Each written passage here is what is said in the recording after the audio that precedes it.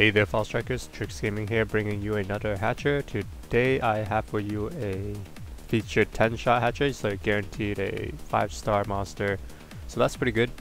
And this is a Halloween hatcher, kind of early. It's October 4th only, and they're coming out with this. Hopefully, on the 31st or something, they'll come up with a special event to make up for the early release of these Halloween hatcher monsters.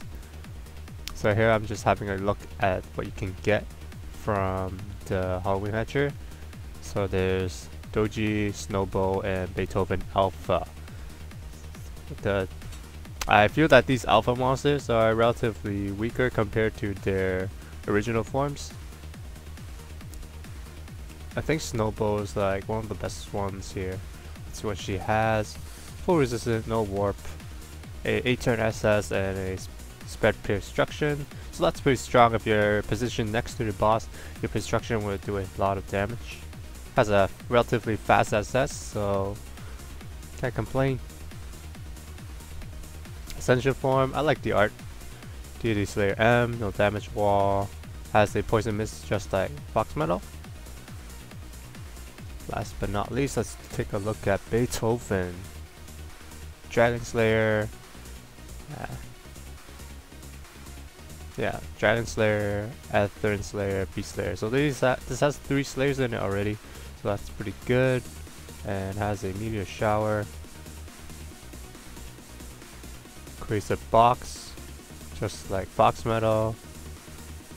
Pretty good DPS, mainly used for farming Hakwa, because you have all 3 Slayers. No damage. Gravity Barrier, Strike Shot Reducer. Yeah, this one's not recommended. I wouldn't ascend Beethoven Alpha. I would actually just evolve him. So let's do this golden 10-shot. It's a guaranteed 1 5-star feature monster. So let's get right into it. Mainly, I want Snowball or Beethoven. Although I don't farm Hakwa, it's okay. I just want him as a, I guess, a Slayer. And it's the first one I got. Alright. That's good. First egg, got Beethoven. That's good. Let's see what else is here. Oh, another stop.